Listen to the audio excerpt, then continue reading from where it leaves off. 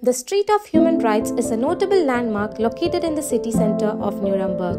It was inaugurated in 1993 on the occasion of the 700th anniversary of the city of Nuremberg. It consists of a series of 27 pillars, each representing one article of the Universal Declaration of Human Rights, which was adopted by the United Nations General Assembly in 1948. In an effort to eliminate its old identity as the city of the Party Rallies during the Nazi era and redefine itself as a city of peace and human rights, Nuremberg built this monument. The pillars are inscribed with the articles, allowing visitors to read and reflect upon the principles enshrined in the UDHR as they walk along the street.